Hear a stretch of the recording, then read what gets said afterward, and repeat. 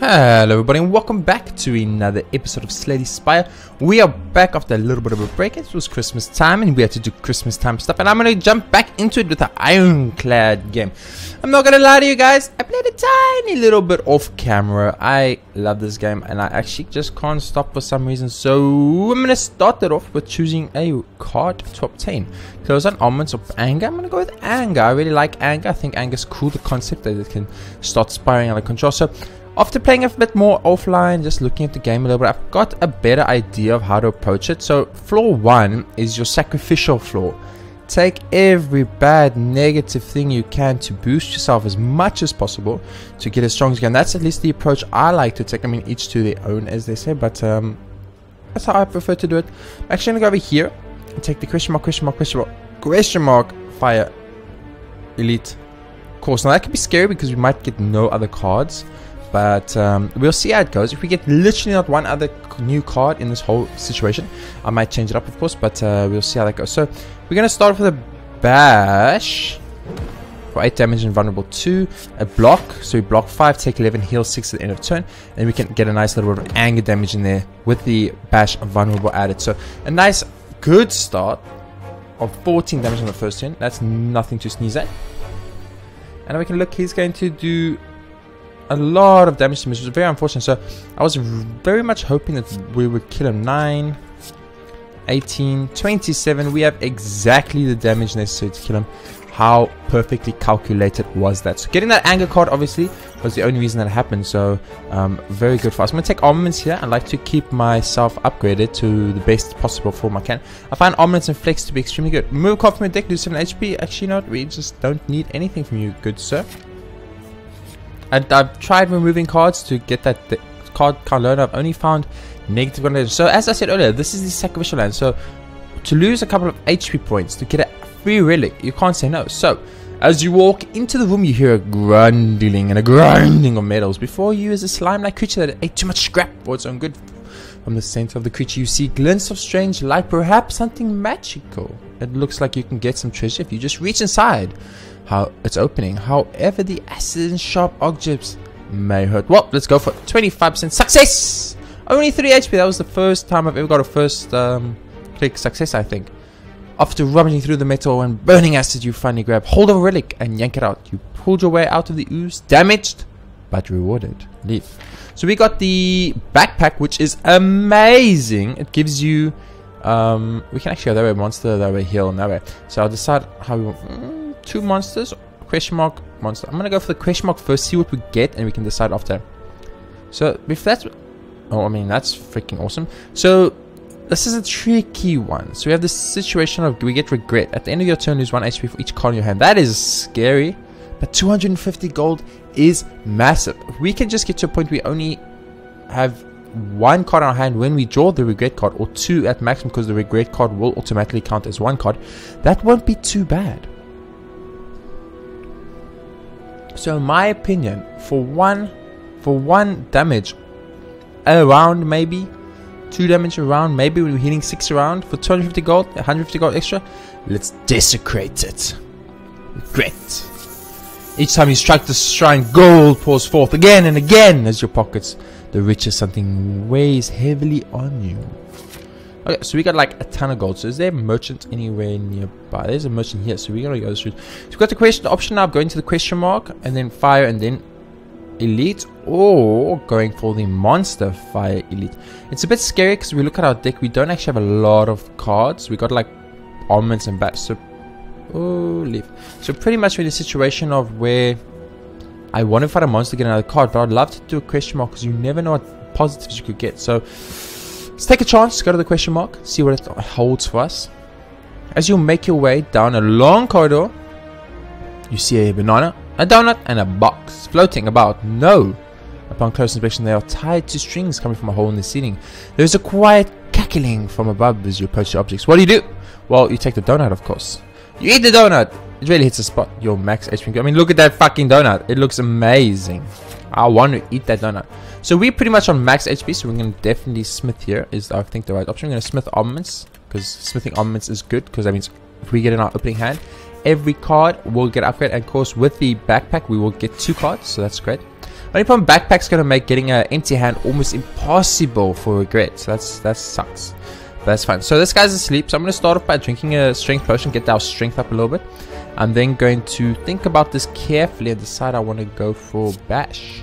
We didn't get armaments here, which is a little bit unfortunate, but I think that's gonna happen from time to time. And then we're gonna go for a little bit of an anger strike right there. We're a little bit angry. And we're gonna hit him and deal quite a good amount, 23 damage in total on the first turn. Not too bad, not too bad. And he is vulnerable, so that's always good.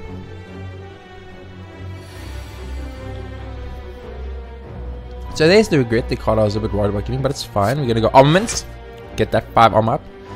Then we might want to block twice here. Block twice, deal 16, take 1 from that. I'm actually gonna go for the double block, get you 21 block, take no damage, because this 2 regret, I'm not sure that goes straight to my HP or if that goes to my armor, but let's find out in turn. It does go straight to my HP, so the regret is a little bit of a problem, but I think taking 0 damage from this strike is critical to my success, so I did feel like that was the right play. We got regret immediately again, which is a bit unfortunate, but we're going to go for that bash with vulnerable, and then we're going to go for 5 block. Just doesn't feel worth it. 8 damage, let's go. I'd rather tank the 18 damage from the attack from the Lager Vulin instead of getting that 13 damage and no actual damage on the creature. So I'm gonna go 11, 22, 29, 29 damage, 1 turn. More anger cards to the anger gods. Yep, you can lower my stuff, dude. It's chilled. I don't mind. I don't mind. Okay, so do we have the damage to kill this good sir? We do 7. We do not have the damage. Oh, we do because of strike plus. We have exactly enough damage due to strike plus, and of course we did do 1 extra damage thanks to strength up, but that strike plus that we had in our hand from armaments from a previous round, that saved us. Farewell non-boss chest now contain cards. I don't know what that means, but it's fine. I'm gonna go for heavy blow here. I find having 1 high damage card in your deck is very, very useful. So there's a little one of these motherfuckers. That's fine. I don't care. I'm gonna start off with armaments. Bloom, get 5 blocks so we don't take too much damage. And I'm gonna go for a. We should actually go for a bash here. If I'm being honest, I'm gonna go for the bash instead. It's very tempting to go for the heavy blade, as it will do a lot more damage. It will do 14 damage, but I can get 3 vulnerable with upgraded bash. So I decided to go for the bash in this case. Give me your gold, dude. Leave my gold alone. Leave my gold alone. Sweet. So 10 damage is coming in my way, but I can do to this man 9. So it's 27. 33, not enough to kill, so we're gonna go for a block, gonna go for a strike, gonna go for a strike, gonna go for anger. So we unfortunately did not have enough damage to kill. We're just 3 short, actually 2 short if I look at the amount there. 2 short, but it's fine because we're gonna go heavy strike, and that would be that. We're gonna heal up 6. We're at 61. We like at 2/3 of our max HP. It's not too good, but also it's not really that bad. Struggle off is very good. Whirlwind's also very, very good. I'm actually gonna go for Whirlwind in this situation. And let's hope that this chest is kind. Come on, chesty boy. Give me a relic that I love. Gave me 23 gold, a bag of marbles, which is pretty good. And then it gives me a few cards, but nothing I actually like. I do not like Wild Strike. Body Slam only works if you go the Juggernaut build, which we have not yet got. And Armaments is pretty good, but having more than 1 in the deck, just it never feels good. So we look at our deck over here. We've got a very nice setup. Like, I don't actually know if I want to add an armaments, because if I get an armaments and an armaments, a block and a regret, for instance, so I get armament, regret, and maybe 1 strike. What do I do in that turn? I don't actually have a play there. That's the problem. Wild Strike does do 12 damage and it's optional, so I'm going to go for Wild Strike. I don't like Wild Strike personally, but because of that wound card it gives me. We have a ton of money, so we've got to check it. Gremlin Horn, yes please. Lost Pen, yes please. We got more money. Bloodletting is pretty good. Power through is pretty good. Searing Blows, okay. Wild Strike on special, but we can't afford it because we actually have only 24 gold, and I did not realize. So not for sale, but I want to buy the mat, dude. You mother effer. Okay, let's proceed. So our next elite is coming up right now. So we could heal, but I'm actually not going to, because at 61 out of 85, that feels way high enough to survive. So that does 17 damage now. That does 8 damage times to all enemies. 8 damage times my energies. If I get 4 to 5 energy, I could do 40 damage to every enemy in the game. I mean, what is that? Explain to me. How is that balanced? So this can do 24 4 damage. It's just 24 damage doesn't feel that good. I probably could do more damage just with straight up Wild Strike, which would 12 plus is 18, and Anger is 4. Actually, no, Whirlwind is definitely the right play here, so we're gonna go boop, boop, boop. Beautiful. Go Anger this man, and right there we've taken him down to half HP in 1 turn, and the man is vulnerable because of marbles. I think marbles is why we took more damage, which also means I ooh, we took a lot from Regret there. That's actually bad. Actually, forgot about marbles, and that's probably we could have. I miscalculated the damage completely. So one of course got armaments here. That's always the play. Get a defend 8 there. He's doing the 10. I've got more than enough armor to stop it. So bloop, attack him in my turn. I wish I had 1 more energy so I get a second attacking, but it's fine. So Regret actually destroyed us there. Massive problem, but that's life. So we need to pretty much kill him this turn or we are effed. And I don't think there's any way. 32 damage, 9. 14's 23. I just don't think there's any way to kill him in this round. I'm gonna go for the bash then. Get that vulnerable on him. Then go for a strike. So I don't think there's any way to kill him. We're gonna have to tank 27 damage because we are vulnerable. I don't know how we got vulnerable, but we did, and that sucks. What vulnerable us? I just don't actually know. So Whirlwind seems to be very strong, and I underestimated it tremendously, and I regret that. But dual wield, yes please, because if we can dual wield. So we got a merchant, no, we got no money, question mark, and a monster. I'm gonna go for the question mark because I feel like we can't really fight, but we did get a fight nonetheless, so it's fine. There's another regret, so we're gonna tank a ton of damage once again, which sucks balls. Getting that regret in our opening hand every time is actually just destroying us. So our next attack is gonna do double damage. We need to keep that in mind. Regret is destroying us. If we get heavy strike with double damage, it's gonna insta kill the cultist. We did not get heavy strike, which sucks. I'll go for, I'll block once and then I guess strike for 12. And, oh, he actually still dies because of the double damage. Nice! Oh man, I miscalculated that completely. Fire potion is good. And, Berserker's pretty good. But Blood for Blood is actually better. So I'm going to go for Blood for Blood here. We are very low on HP, so we'll probably have to rest at the next bonfire. You duck into a small hut. Inside you find what appears to be a forge. The smithing tools are covered with dust, yet the fire roars inside the furnace. You feel on edge. So normality, you cannot play more than 3 cards per turn. That's impossible. And then injury. Upgrade a card, 25% chance to get cursed. That feels worth it. Let's go. Upgrading a card. Gonna upgrade Whirlwind if it's here. It's not here. I'm going to upgrade Blood for Blood maybe. Wild Strike, no. Heavy Strike, no. Dual Wield, create 2 copies. Dual Wield upgrade could be very good. Upgrade Dual Wield, and we're gonna hope we don't get cursed. You decided to put the force to use and clang, clang, clang! Improve your arsenal. Sweet, we didn't get cursed or anything. This is a dig function because we have these shovels, so now we can dig at the campfire and we can get a random relic, and it's so good. But on our HP we just can't do it. But it's so good. But on our HP we just can't do it. But it is actually so good. But we can't do it because we would probably die. We're gonna have to rest for 30% of our max HP. Now we had 2/3 of our HP. I think at 2/3, Mr. Slime guy, I got bad news for you, man. Bad news. So Whirlwind's already upgraded, so it's pointless to use armaments here. So I think the play is definitely just straight up, boop, hit that man, and then end the turn. So we're going to tank 9 damage, but 9 damage is nothing, because we're going to heal full after this fight. That's what you need to remember about the first floor. Or rather the first dungeon, sorry, is how I should say it. So Blood for Blood is now pretty much freezies. But I'm going to go for a... I actually don't want to dual wield. We're going to get 2 copies. So that actually dual wield and regret do not synergize very well. I'm going to have to go for this and then end my turn. So we're going to take 2 damage here. 3 damage here. It took 3 damage, of course, because regret also counts for damage. Slime Crush! So next round we're going to take 1 billion damage from this guy. But we're not going to, because we're going to kill him first. Strike should do 9. There we go. That. Oh no! Nope. I refuse to take that damage. I refuse to take that damage. Let's make him split instead.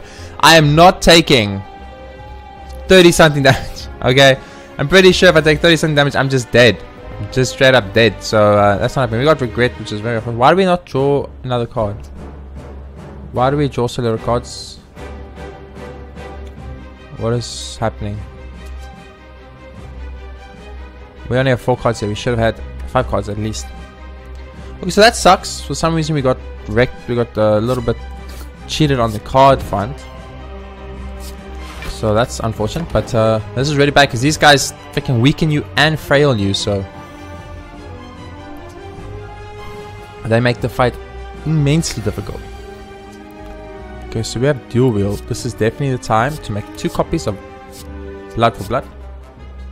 And then we heavy strike's going to 10, blood for blood's going to 12, so 12. It's 12. We're going to tank no damage here once again. He's going to split, which is good, but he's going to frail us even more. So we're going to be frailed into infinity. But luckily our weaken will come off pretty soon. So we got 20 damage coming through there. 20 damage. You know what? I don't care when I can just do this, baby. Man, that ability is strong as F. We did kill 2 enemies, so we got 2 energy from the Gremlin Horn. It's super, super, super good when it comes to the Gremlin Horn and slime monsters. Because every time you kill a slime monster, you get another energy, you can do another attack, you might kill another slime monster, etc, etc, and it can snowball like that. So Whirlwind is really good for dealing with these horrible mother effers I don't want to deal with. There we go. Pretty easy, pretty easy. I feel like we handled that very well. Oh, Juggernaut. Man. But I'm going to go Bludgeon. Simply because we have the Pen Nib. And that means every 10th attack will be double. That means if we get to a 10th attack and have a Bludgeon in hand, we can do 68 damage. 68 with 1 card. I mean, that would kill almost anything. So we got the White Beast statue, which always makes potions drop. We got the Black Star, which means elites drop 2 relics, which is good. And we got the Eternal Flame of every card cards in your deck, heal 2 HP whenever you enter a campfire. I'm gonna go with the Black Star. If we can kill 1 elite on the next floor, that will give us 2 relics, and relics are how you win this game. So definitely the approach you want to take. So let's look, where is our closest elite after bonfire? So right here, elite bonfire. So we need to come this route. Man, that sucks. That's a lot of fights before that bonfire, which means you're going to be really low. We can also do this way. Take maybe 1 less fight. So I'm going to go for that attempt. That route. I hate this guy. This guy just freaking buffs himself into oblivion and beyond. Okay, so Bludgeon's actually just going to do 32 damage straight up. But I think this is an armament situation and a best situation. I think that's how you have to handle that play. And then we end our turn. Regret's going to do 8 billion damage to us, but that's fine. I wish blocked regret. That would save my life. Because we're looking at 10 damage here. I'm not actually in the mood to take 10 damage, but unfortunately we do not have a I'm going to make copies of Bloodletting for now. Simply because we are going to take damage at some point. You know, it's a inevitable. It's going to do 14 damage. This is going to do 6 damage, so 14 damage is better. Does 2 more damage than what the 2 strikes would do. I'm going to take 10 damage here. Not a great start to this round. I'm not going to lie to you. I'm not going to lie to you. Pretty bad. But we are very close to having ourselves. Oh no, that's 20 damage. Oh crap, and I'm frail too. So it looks like we're going to tank 1 billion damage here, guys. And that's just how it's going to be. I hate this guy so much. This guy is so hard to play. Our next attack's going to do double damage. So we get Bludgeon. That would be great. We've lost 35 HP on the first boss. That is unacceptable.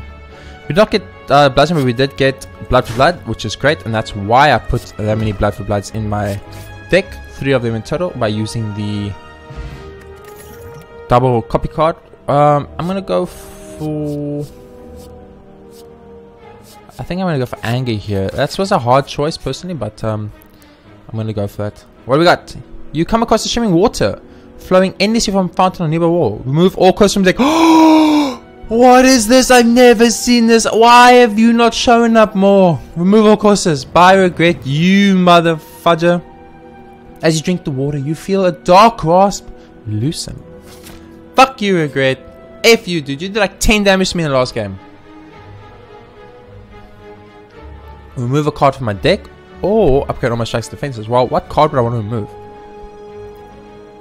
And there's no, I mean, dual, wait, what card did I say I want to remove? I wanted to remove dual wield, but now I actually don't. So I'm actually going to just upgrade all strikes and defense. The truth is always simple. And now we're going to find a monster. Oh no, Parasite Boy. I hate Parasite Boy. So Mr. Parasite Boy is very frustrating to fight against if you haven't already put 2 and 2 together. I'm going to start with the defend here. Get a nice little 8 defense. So just take slightly less damage because we did tank way too much damage in the last one. I'm going to go for a heavy blow right off the bat. I'm going to go for anger management problem right after that. So end our turn, and next turn hopefully we'll be able to kill him. I realize we don't actually have any buffs in our thing. Where the fuck did you just get 12 armor from, dude? What the fuck? And 32, it will not kill him. Ah man, this guy's gonna wreck me. He's absolutely gonna wreck me. Wild Strike will do 12. Anger will do... Wait, if I make a copy of the Wild Strike, 12 times 3, but that's 3 win cards. I should make copies of the Anger cards, what I should do. So, Dual Wield, make copies of Anger. There we go. Use a defense, obviously.